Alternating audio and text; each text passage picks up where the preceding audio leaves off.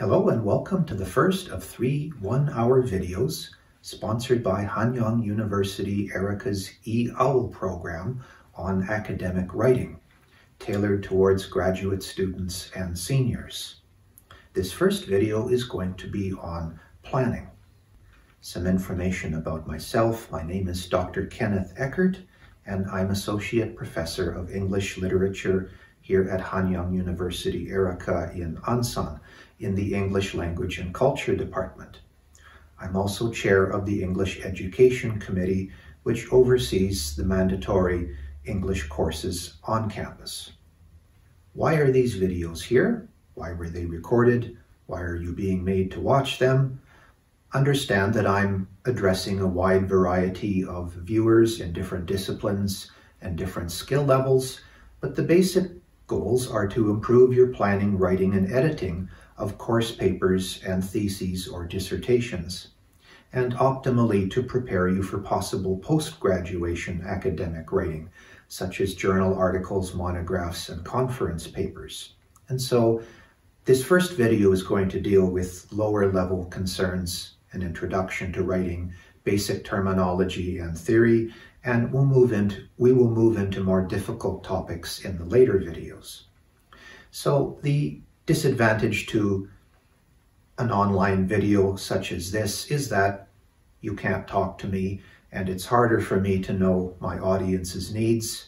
But the upside is that if I go too fast, you can rewind me, and you can also skip ahead or back to the parts of the series that are of more help for you. As well, if I can quote Kenneth Burke, because smart people are always named Kenneth, what possibly sets us apart from animals is that we can think about our thinking. And I do think that these videos, even if you are in a STEM field or scientific field and you are not in the humanities, the ideas and the concepts may be helpful for you at a conceptual plane. Something I regret as a high school student is not taking mathematics class more seriously. And as I've gotten older, I don't use trigonometry on a daily basis, but now I appreciate the diligence or the discipline and the rigor that those subjects were attempting to teach me. I'm hoping the opposite is true here, that you will see something of value even at an abstract level in these videos. When I first began teaching composition in Korea, there really were no textbooks written at a high enough level for the needs of seniors and graduate students.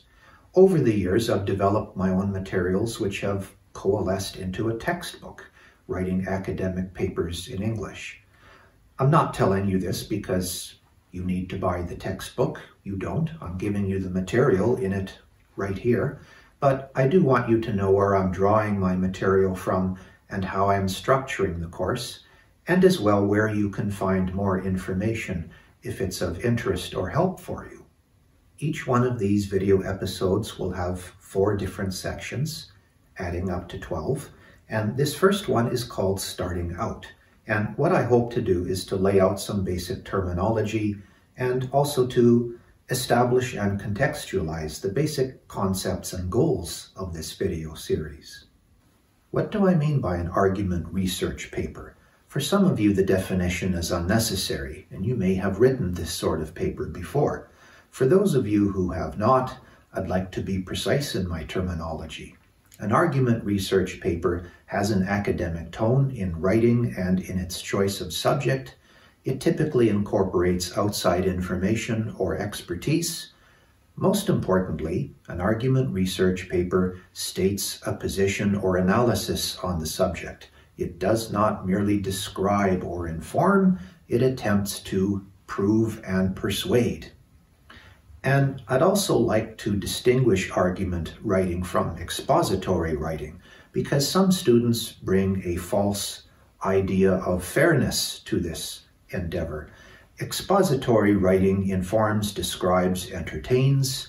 It tries to be objective or fair. So there is a type of writing which does not try to prove. A newspaper article, a Wikipedia article, other news stories or sources may take a neutral or objective viewpoint. Argument writing does not. It supports a position or results. It does not try to be fair. Why do we write? Why are we doing this? Why do your professors torture you with these writing projects or dissertations? I suppose I'm biased as a composition professor, but all of the information that our ancestors generated, there would be no faithful or accurate way of transmitting that information to us without writing. So at a broad civilizational level, writing is extremely important. For you, if you're a graduate student, you've already intuited that writing is going to be a central part of your career, that whether you're entering academic, scholarly research, or simply some sort of professional occupation, writing is going to be a large part of it, and it is going to have career implications for you. But at a broader level, if you're a university professor, why do you give students writing projects, students who are likely never going to enter a writing vocation? Because writing is one of the best ways of teaching critical thinking. And even looking beyond the immediate purposes of a paper or a project, more abstractly, writing teaches you to think in a disciplined way. And rhetoric is in fact the oldest university subject in the West. And it was 1/3 of the ancient Greek trivium, which consisted of logic, grammar, and rhetoric. So the teaching of rhetoric, which is argumentation, persuasion, either at an oral level or at a textual written level, that goes back a good 24 centuries. It has a very long pedigree in the West. What is an argument? That sounds obvious. We know what an argument is, but do we? Because in common parlance, an argument implies hostility or anger.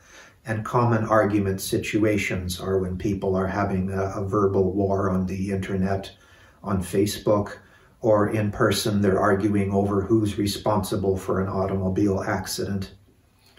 In an academic setting or a scholarly setting, an argument is not necessarily hostile at all. It can be, but it is not definitionally or necessarily so. And properly speaking, the aim of an academic argument should not be to beat someone or to win, but to convince. And that's why I have this visual analogy here of judges deliberating over a case. And I think that's a good way of seeing an academic argument, because the people in this illustration might be friends. And they do have a common purpose. They're trying to find the truth and find the best solution. And that might be a good way of looking at an academic argument, that you are writing to a friend and your interlocutor is someone who you're trying to help or convince of something. Objection in the house. I'm a student or a non-native speaker of English. How can I possibly have something intelligent to contribute when I'm writing a paper for people who may have decades of experience in the subject? Well, if you're writing a paper on campus for a course or a thesis or dissertation, it's taken for granted that it's a practice exercise. The professor should not be personally threatened by you taking a different viewpoint. And even if you are writing at a postgraduate level for, say, an academic journal, you may have knowledge that experts do not. And this is particularly so in the humanities, where you may be interpreting or evaluating a piece of text, where, assuming you have intelligent reasons, your opinions are just as valid as someone else's. Objection in the court. I'm a Korean or an Asian or whatever, and my culture's Confucian traditions value harmony, not disagreement. I'm not making fun of such values. They're good values, but I've had students tell me this, and I often take it as an excuse or an attempt to evade the project's goals. I have read monographs and articles written by Korean or Asian scholars. They still have a point. They still have a central argument or a position that's being pursued, even if those arguments are phrased diplomatically or tactfully, they're still there, they're still clear. I also think that there is some when in Rome going on here, that if you are writing an argument research paper for a predominantly English-speaking or Western readership, you need to keep in mind their needs and expectations. I do it too. I'm a Canadian, but if I'm writing an article for a British journal or an American journal, I'm going to slightly tailor how I write to that audience's expectations. 3 parts of writing. Why 3? It's not some magic number. It's fairly arbitrary here, although when I do speak about chunking later in this video, the idea of 3s make more sense. Here, I'm choosing 3 parts of writing because that's what I've used in the past to grade papers. Don't worry, I'm not grading you, but you can also see our visual analogy here of a tripod, so it fits. And a tripod has 3 legs, and none of those legs are optional. If one of the legs is missing, the entire thing falls over.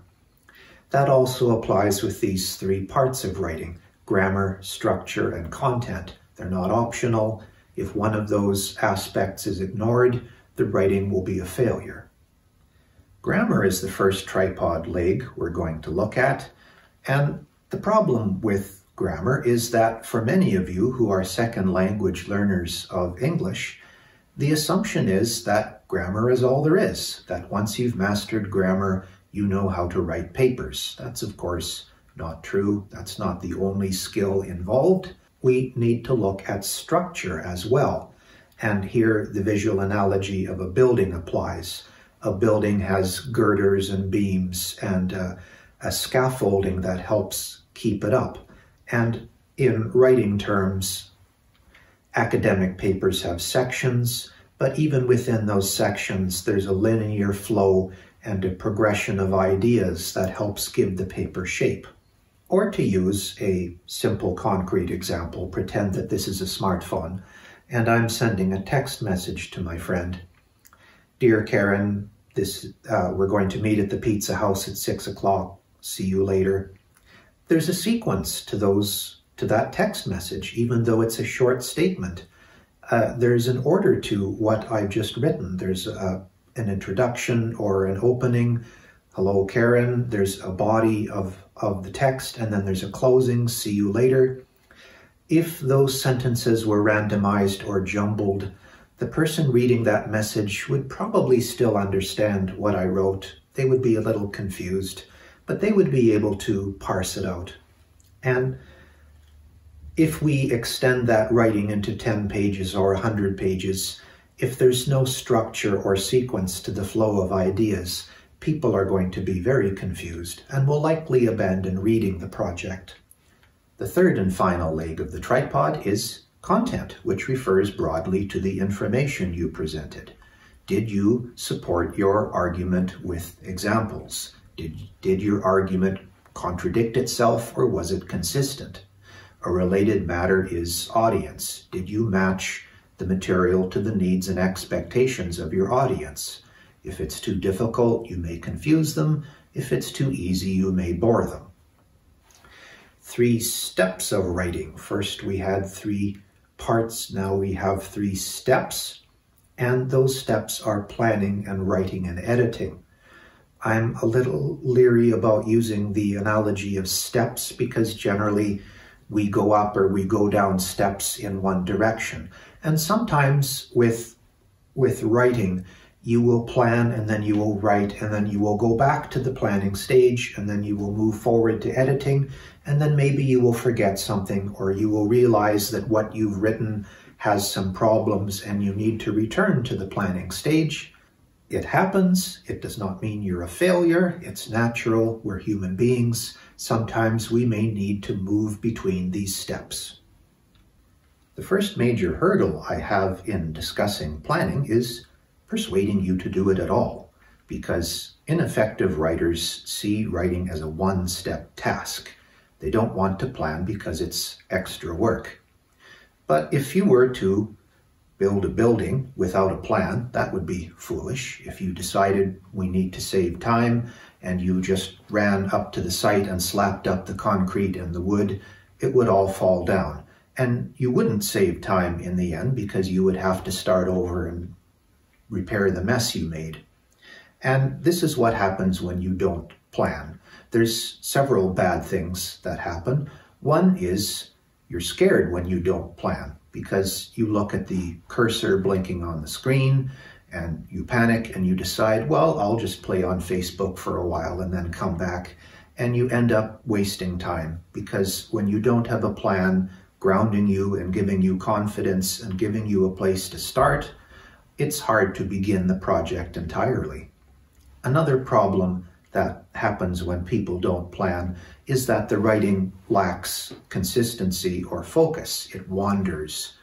Writers without plans may repeat topics or miss topics because they don't have a roadmap keeping them organized. It is possible to overplan. People do it. I did it when I was writing my master's thesis. I spent about 3 months making 30 pages of handwritten notes for my thesis. I think that was overplanning because really what I was doing was procrastinating, writing the thing. It ended up helping me though, because when I did write my thesis, it went very quickly because every day I knew exactly where I needed to go and what I needed to do. And it really did help reduce my stress levels. But that's untypical. Most people underplan. I won't speak too much about writing at this point because it's obvious. If you don't write the paper, there's no product. I would like to give you 2 tips or talk about 2 subtopics here. One is that you don't need to write your paper in sequence, that it is read.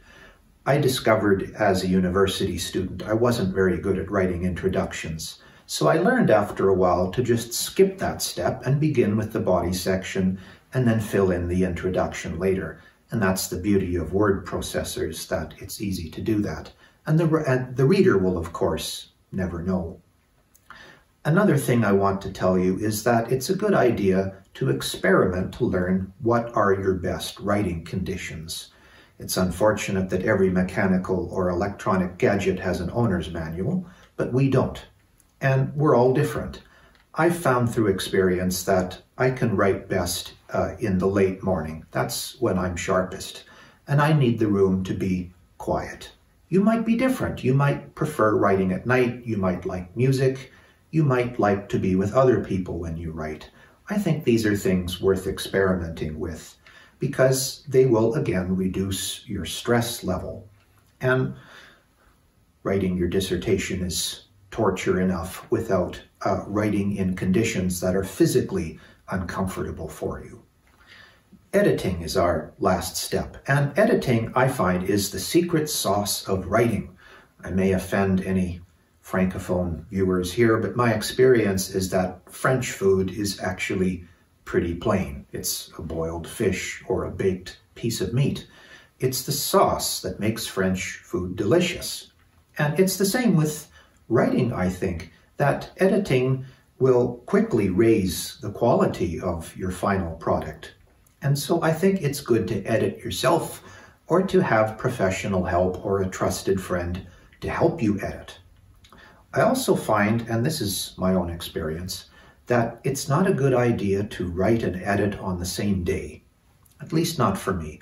I find I cannot switch from write mode to read mode that quickly. So I recommend you rest between these 2 steps. And that leads me to my final point for this chapter or section, that just as I've said, there are some things that are peculiar to my own brain and my own personality. That's going to be the same for you too. That writing is part science and part art. Some of the things I will be discussing in this video will seem rather arbitrary, such as citation standards. Others are simply observations that I'm giving you from experience on human psychology. But some of the writing process is your own personality, and that's a good thing. I would not want to make these videos and crank out carbon copies of myself. I would prefer that you take what I'm presenting in these videos, agree or disagree with some of them, and find your own writing personality. The second topic or chapter that we're going to be discussing is to go into more depth on planning. And as I've stated, perhaps I have a darker view of human nature, but I think it's our natural inclination to take the easy way out in projects. And when you do not plan, that's exactly what you're doing. You're saving time by not planning, but you're going to spend more time later cleaning up the mess that you made. As I mentioned briefly earlier, one of the many reasons you plan is to reduce your fear level. That when you have a concrete plan grounding you and contextualizing your work, writing is going to be much less intimidating for you. And writing for fun does help, even online or creative writing or social media posts or emails to your friends. It does not need to be academic writing, but if you can, again, associate writing with pleasure instead of pain, it's going to be easier for you to do it. And as I said, a good practice is to learn your body and learn what makes the writing situation more comfortable for you. Planning is essentially narrowing. And an analogy I could use here is a sculptor, whether you're sculpting in stone or in wood. Basically, when you're sculpting, you're removing the wood or stone you don't want and leaving behind what you do want. And that's really what you're doing when you're planning. You're trying to remove all the things that you're not going to write about. And choosing a topic, well, the best case scenario is that your professor gives you the topic. And then you don't have to think, and you can start off right away. If your professor does not do that and you need to think of your own topic for your writing project, hopefully it's suggested by a class lecture or a presentation or another situation.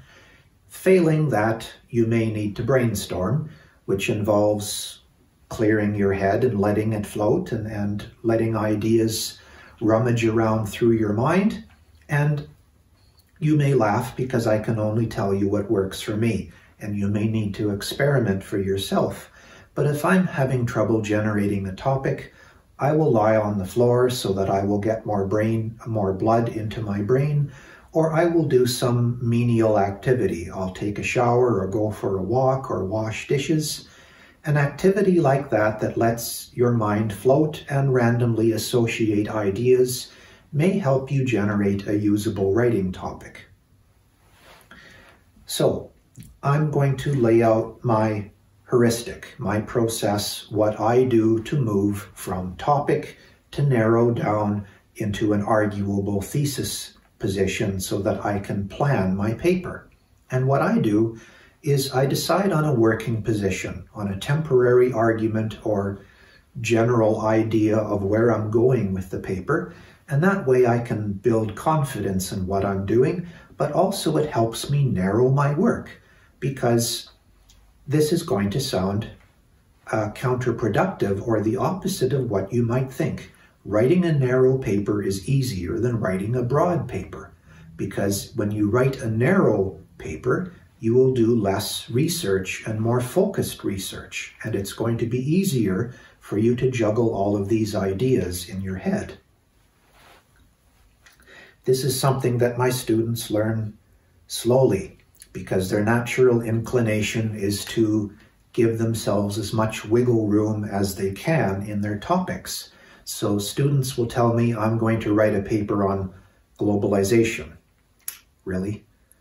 You can't write a short paper on globalization. It's too big. All you're going to end up with is a very light skiff of ideas, or really just a list of topics. That's just too large for a paper. And this is a skill that's not going to come to you automatically. It may take you years to develop this practice. But what you need to do is to match the topic to the paper length. And I'll say it again, as much as you may believe the opposite, generally a narrow topic is both easier to research and write on, and it's more interesting to read. How can you narrow a topic? I'm going to give you some rather artificial ways of doing this, and you may say, well, I don't want to use these forms. They feel too constricting to me, that's fine. They're just suggestions or tricks that you might apply. But say, for example, you're writing an engineering paper on an engineering process that you're evaluating or describing. How could you narrow this to make it a more manageable sized paper and to make it more interesting? You could narrow by concept. How does this affect? How does this have political, travel, cost, pollution, ramifications? By demographics, who does this affect? Elderly people, women, fathers, students. By geography, is there a particular region or nation or zone where this effect is particularly relevant? By time period, or is there a case study that helps effectively illustrate this issue? Some examples, I know these may not be particularly relevant if you are not in English literature, but that's my field, deal with it. I'm going to give you a concrete example, and these are in fact student papers that I have had in the past. If I get a thesis on Harry Potter and the Philosopher's Stone demonstrates the value of courage. To me, that's a pretty boring paper. Hermione in Harry Potter and the Philosopher's Stone demonstrates the value of courage. That's a little better, that's more specific. There's something more tangible for you to work on with that. Hermione in the first train scene in Harry Potter and the Philosopher's Stone demonstrates the novel's value of courage. Now I'm curious, why that one particular train scene? What is it about that scene that's interesting? Another way of narrowing down a topic into a specific argument is to use an argument frame. And maybe this is easier to define by example than by explanation. Comparison. Comparison is a very familiar or obvious way of designing an argument. If you compare one thing to another and say it's better or similar or different. An analysis paper, that would be common in the STEM field, where you look at an idea or a product or a process and you look at it closely and describe how it works and how the different parts of it connect, either at an abstract level or even at a literal level with an object.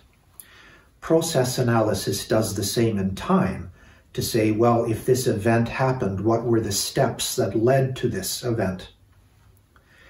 Problem solution papers would be common in the social sciences, where you look at a social problem or an issue and say, well, what are some ways we can solve this problem? Conventional wisdom papers, that's a paper I like to write, where you look at the expert analysis of an idea or an issue and you argue, well, I don't agree with them. The solution or the best interpretation of this problem or idea is really this. Again, if these frames help you, if they're a way of coming up with specific arguments, use them. If you find them constricting or childish, that's fine. What I do next, after I have my temporary argument, is I take notes. I go back to the text if I'm writing on a text, or I read sources and external journal articles and monographs on the issues presented in the text, and I write notes. And in the old days, I did this all on paper. Now sometimes I will have dual monitors and I'll have a computer file on one monitor and the paper I'm writing on the other. This is a scan of an actual note paper that I used from years ago, and you can see I have the name of the article and then the idea presented that's important and the page number next to it. Why do this? Why do all this extra work? Because it's going to save you work later when you're writing the paper. Because sooner or later this is going to happen to you, just as it happened to me in high school. You're going to be writing your paper and you're going to remember, oh yes, there was a great quote that I saw in one of those books. And you're not going to remember where it is. And you're going to waste a great deal of time searching through your sources for that material. And you're going to save a huge amount of time when you have a piece of paper laying out where that information was. Outlining could be done before, during, after your note-taking. It doesn't really matter, and an outline is your plan on paper. And yes, my students will say, I keep my ideas in my head. That's not a good habit. You can do that when you're writing a few paragraphs. But when you expand that writing project to pages and pages and chapters, it becomes progressively impossible to keep straight all of these ideas.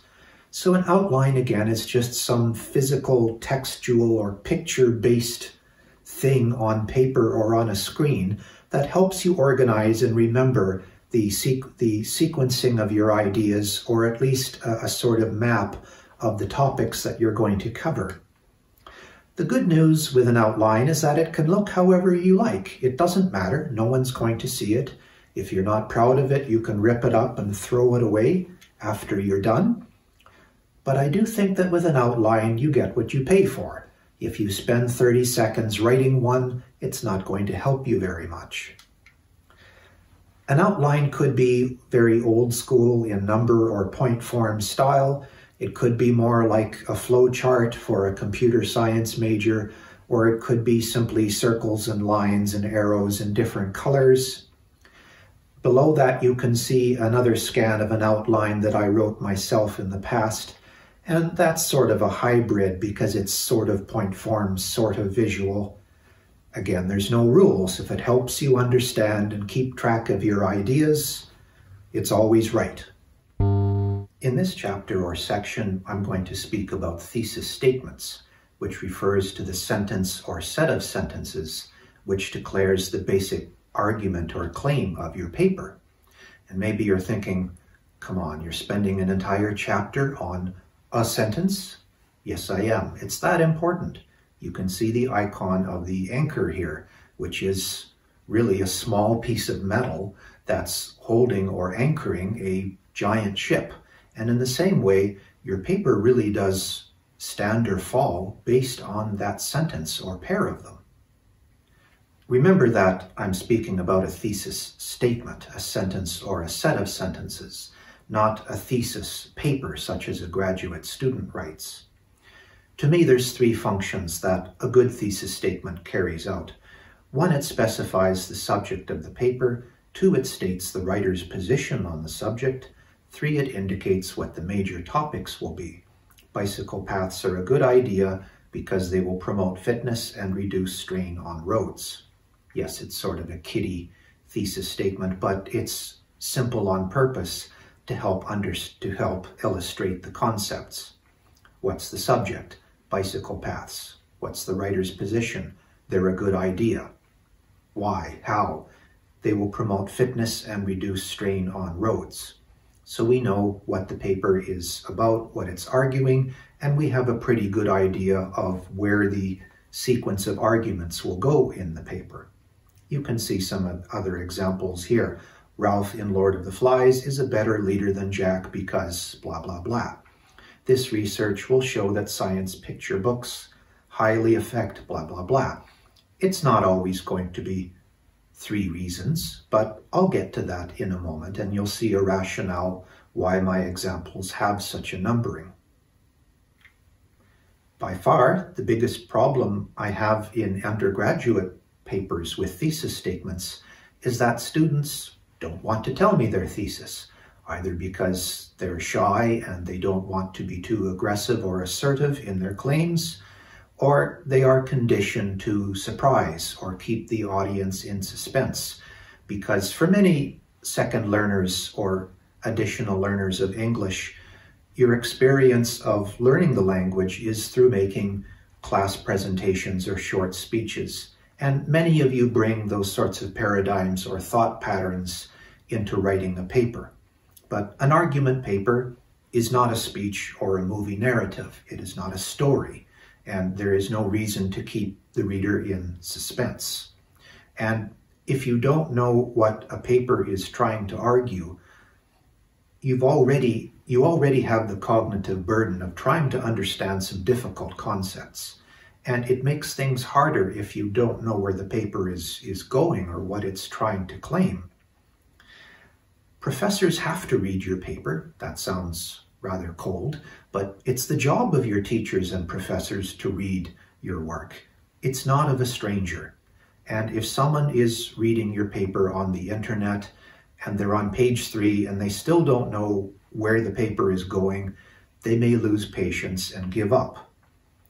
Some of you may be thinking, yes, but some of the experts in my discipline or some of the scholars or professors that I've read on, they don't do this. Sometimes they're not clear in their arguments. There's a word for such papers. They're bad ones. At a content level, these writers might be highly competent. From the perspective of composition theory, this is not a good way to write. And again, it just makes things harder for your reader when they can't contextualize your ideas. This again may sound a little childish, but I mean it. Often the word about is a danger sign for me when I see it in a thesis statement. My paper is about whether Higgins would be a bad husband for Eliza in Pygmalion. That tells me the subject, but that's it. I don't know whether Higgins would be a bad husband because you didn't tell me. This is the place to tell me. Answer that question. The second example, because of Higgins's characteristics in Pygmalion, he would be a bad husband. Better, not bad, but I think it could be improved. Because Higgins in Pygmalion is childish, narcissistic, and uninterested in personal feelings, he would be a bad husband for Eliza. Good. This is not a good thesis statement because it's longer. Don't fall into that trap of thinking. It's good because it's clear. I know your position, well, I know your subject, I know your position, and I have a pretty good idea of the sequence of arguments that you're going to discuss in your paper. Childish, narcissistic, and uninterested. And you can see more other examples here in non-humanities fields. People's fear of AI is an important problem. Gee, thanks. Okay, people should not be afraid of AI because it has valuable applications. Better. And the third example again, people should not be afraid of AI because blah, blah. Much better. Again, now we know where the paper is going. You may want to road test or stress test your thesis and look at your own thesis from the perspective of an adversary. Are there possible flaws or ways that the thesis might fail to accomplish its goals?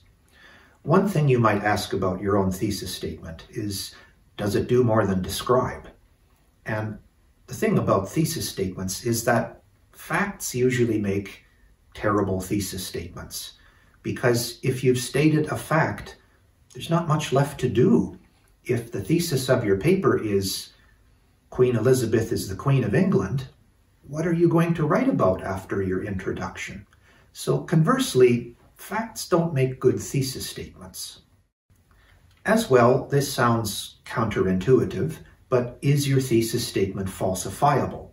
In other words, can you theoretically disprove your thesis? If you have written a thesis statement that can't be disproven in any way, that might be an alarm bell to you that it's problematic. And I suppose the trick, and this trick is not going to come to you overnight. It may take years for you to develop it, and maybe trick is not the best word. The goal of designing thesis statements is to avoid both of these extremes of can't be proven and can't be disproven. And optimally, what you want to do is find that interesting middle ground where there's space for discussion and argumentation. But do your best. Phrasing thesis statements, as crude as it sounds, as concrete and boring as it sounds, eventually it needs to be a sentence. Your thesis statement ultimately needs to be carried by words. Or two. You might need more than one sentence for your thesis statement, but I'm recommending that you try to write one. And the reason is that multi-sentence thesis statements may confuse the reader, because if there's 5 or 6 sentences that carry your thesis, the inclination of the reader is to look for the one sentence that's the main part of that sequence, or to try to place the sentences in a sort of hierarchy. My own dissertation was 630 pages, but my thesis statement is one sentence. Granted, it's a long sentence with lots of semicolons, but it's one sentence, and to me that's a good objective to shoot for. If you're having trouble moving from ideas into an actual sentence, you might use Dr. Eckert's Universal Thesis Machine, patent pending, which works like this: your opinion plus because plus reasons. People should do X because A, B, and C. The results show X because A, B, and C. That's a good place to get started if you're stuck. And if you're thinking, boy, that's childish, I don't want to be so constricted or limited, that's fine. It's just a way to get you rolling, and you can, of course, make it prettier or fancier. Why 3? Why do I keep giving you sets of 3? Well, there's no rule. There's no tablets that descend from heaven saying, thou shalt have 3 reasons. But I find in practice and from my own experience, 1 to 4 reasons are optimal. And I'm drawing the reasons from cognitive theory, that with too many reasons, people start to forget them. Or again, they may try to categorize or place these reasons within hierarchies. And that's the way human beings are. We're not alligators. An alligator can eat something in one bite. We can't. We have to chew on things in small pieces. And our brains are the same. We digest, or we evidently or apparently, we digest ideas best in small chunks. And as evidence for this, something I've noticed is that pretty well every country in the world I've visited, people chunk telephone numbers into groups of 2 or 3 or at most 4. And if someone gives you a telephone number that's a straight series of 9 or 10 numbers, you're unlikely to remember it. Here are some more examples of what I think are effective thesis statements, either ones I've written or students have written for me, and they have anywhere up to 4 reasons. Sometimes, if the argumentation or ideas are clear enough, 1 or 2 is perfectly adequate. I'm not going to read all of them because that's pretty boring and our space is limited. So if this is helpful for you, you can pause the video. Where do we put our thesis statement in the introduction section? You're probably expecting me to give you some rule, and there isn't one. My experience is that it doesn't really matter. You could put your thesis statement anywhere in your introduction. Typically, they gravitate towards the beginning or the end of your introduction section. Which one is better? There isn't one that's better, but I don't think you need to overthink this, and it will probably feel more natural in one place or the other. I find that if the thesis argument is fairly self-explanatory or easy to understand, it might be more effective at the beginning. If you need some explanation or setup to contextualize or define your ideas, it might go better at the end. But again, it doesn't really matter. You could put it in the middle or anywhere inside the introduction section. If you do that, it might be a good idea to tell the reader, because that's not typical. So you might have some explanatory language, such as this paper's argument is. I'll speak more about meta-language or signposting of your ideas. One trick that I've developed over the last few years that I find effective is that if I have quite a long introduction section of multiple pages, putting your thesis statement at the end of it is asking for trouble, because you may test the patience of your reader who's wondering, when are you going to get to your point? What I've done in these situations with longer papers is that I've had a short paragraph at the beginning of the paper which very briefly summarizes my thesis argument, and then that prepares the reader for the full explanation of your thesis at the end of the section. I'll speak I'll also speak more about this in a later video, but don't let your abstract do this work. That's not the function of an abstract. Cultural styles. Where you place your thesis statement in your introduction section may also be affected by your own cultural traditions. I've noticed that Korean rhetoric often has a little more discussion or warm up before it gets into the arguments. Americans tend to be quite straightforward. They are more, it's more typical for them to begin the paper with their basic arguments. But there isn't a right or wrong way to do it. And there is a subfield in composition rhetoric which talks about this, how different cultures get to the point and at what speed. Again, there isn't a right or wrong way to do this, but as a caveat, if you're writing a paper for a predominantly Western or English-speaking audience, when in Rome, make at least some attempt to anticipate and accommodate the expectations of your readership. A note on titles. Why here?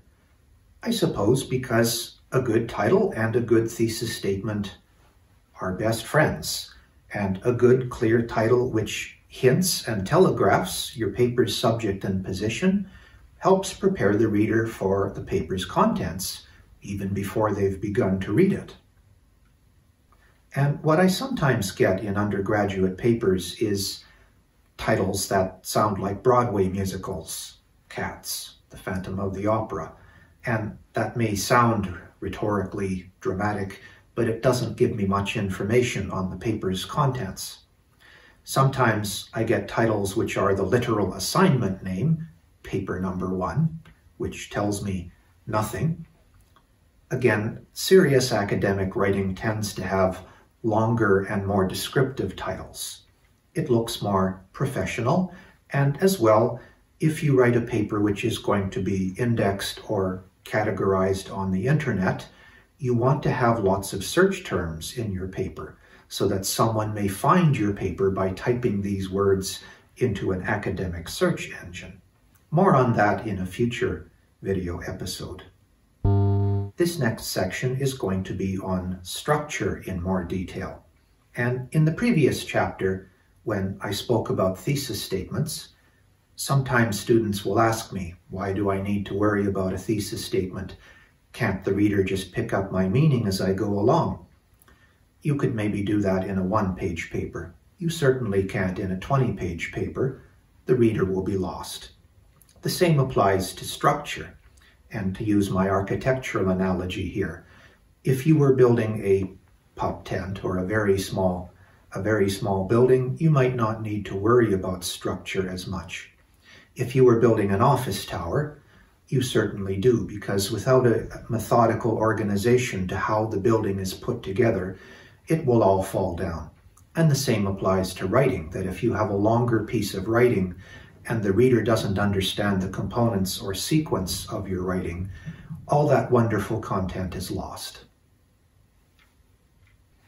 If this were a linguistics class, we might say the basic unit of writing is a morpheme or a letter.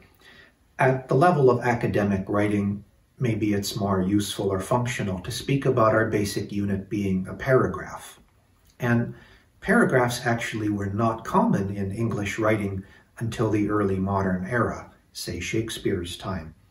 Previous to then, medieval English manuscripts just had continual text, with occasionally a capital letter indicating a new section. For that reason, they're difficult to read because they're fatiguing on your eyes. There's no logical place to stop. And that's really what paragraphs do. They give you a place to stop and rest and continue. And remember what I just said about chunking. Paragraphs also serve this purpose. They allow you to take in difficult material, stop, think about it, and then give you a visual marker as to where you can continue. And so that's what you should be driving at when you design your paragraphs. They should have one unifying topic that holds that paragraph together. A common question I receive is, how long should paragraphs be? There isn't a rule, just like there isn't a rule where thesis statements go in introduction sections. You can have long and short paragraphs. My own rule of thumb is that I don't allow a paragraph to get beyond 1 page because that to me is too fatiguing for the reader. Otherwise, I think variation is good. The basic unit of essay construction is the 5-paragraph essay. And you may recognize this. You may have been taught this in high school. Many students all over the world have some sort of analog to this. This may be new to you, in which case I'm going to walk you through this a bit. And if it's not new to you, or you may feel this is a bit kiddie, particularly if you're already writing seminar papers or working on a dissertation, I will be filling this in and complicating this with more advanced subsections such as methodologies and literature reviews. But for right now, to stick with the basics, a 5-paragraph essay has an introduction section, normally with your thesis statement, and then body sections, each with topic or controlling sentences, which indicate the subject or the argument of that section, followed by a conclusion. Hopefully, you've already anticipated that this is an abstraction. It, of course, needs to be expanded as our paper gets longer. We'll get to that as well. Well, I'm already giving you variations on the 5-paragraph model. And one variation is that while writing an introduction, you might feel that it's becoming too long and too cumbersome. What might help you is to take some of the background or definitional information from your introduction and create a second background paragraph or section after your introduction before your body section. I do think proportionality is an important topic though, and what I mean by that is relative sizes and lengths of these different sections. And I'm using my hamburger analogy here, that if you have a hamburger that is all bun or all meat or all lettuce, it wouldn't taste very good. And ideally, I think our platonic form of a hamburger has a certain proportionality to it, that a certain percentage is bun and a certain percentage is cheese or meat. And the same thing applies to an academic paper, that if one section is too small or too large, it feels out of proportion. And I have some pretty typical metrics here. I find introductions work best when they're about 20 to 25% of the paper. And for a 3-page paper, that's about 1/2 to 3/4 of a page. And you can see my other calculations here. And these aren't rules, they're just parameters I find are helpful from my own experience. Because a too short introduction can feel rushed or vague, but a too long one may feel boring, and the reader might start to feel impatient. When are you getting on with the body of your paper? Transitions refer to the meta-language or the signposting of your writing. I mentioned that a bit earlier on. These are the words and phrases and even sentences that direct your writer as to where the reader is in the sequence of the paper. For example, first, second, moreover, in addition, finally, words and phrases such as this. Some writers and disciplines prefer explicit headings and subtitles. Some people like to have lots of these transitions, other people not so many. I tend to use a minimal number myself because sometimes first and second is obvious to the reader and they may waste space. But I think much of this is, again, personal or disciplinary preference. I'm jumping ahead from the body sections to conclusions. And I think conclusions are important. They're the last impression the reader has of your paper. And if it's a bad one, that's going to affect how the reader remembers the entire paper. And I should practice what I preach because I'm not always good at conclusions myself, and that's natural. As a writer, you're going to be better and weaker at certain components of writing. From my experience, bad conclusions simply run out of things to say, and the paper peters out into nothing, like a collapsed balloon here in the image. One of the very worst things that students do is they copy and paste text from the introduction, and that insults the reader because the reader can see what you've done. What are some things you could do to write a good conclusion? One thing you could do is to have some interesting new information that leaves the reader on a curious or interested note, but there's a certain balance there. You don't want that new information to be so large or important that it shocks the reader. Another thing I try to do to jumpstart my conclusions is to answer the question, who cares? How can you make the paper's topic or information meaningful or relevant to the reader? Because when you write a paper, you are seeing all of the paper at one time. You can see the beginning and the end. It's all in your mind because you wrote it, but the reader can't. And so what I'm telling you here is that remember that your paper is a time-based act, that the reader doesn't know the ending at the beginning of the paper. And so the reader looks at the information in your paper in a different way than the reader does at the end of the paper. And at that point, the reader knows more, possibly as much as you do. And so one way of strengthening or improving your conclusion writing is to look forward in your introduction, but look back in your conclusion. In your conclusion, now that the reader knows what you know, what does it mean? Why are you saying this? Or again, how can you make this relevant to the reader? I hope my tone of voice earlier did not suggest I'm mocking the 5-paragraph model. It's important. It helps you learn. It helps you get started. But there will come a time when you need to move beyond it. And hopefully by now you've intuited that the 5-paragraph model is a model. It can be expanded, it can telescope, it's fractal. And if you were writing a 100-page master's thesis, you of course can't have 5 paragraphs. We need to expand it. And how do we get there? How do we accommodate having a 3-point thesis statement, for example, into a paper that has 100 paragraphs? Well, there's one way you could do this. You could break down the elements of your thesis into sub-statements. You can see the example here. The government should not institute a sales tax because it would ABC. You might take each of those points and make them into 3 subtopics. Bureaucracy could split into 3 sub-arguments, spending and investment. Now we have 9 body paragraphs instead of 3. Or those could also be divided, which would give us 27 paragraphs, and so on and so on. You don't have to do this. It's just an idea, or again, a way to help you get started. Something else you could do is what I did in my own master's thesis.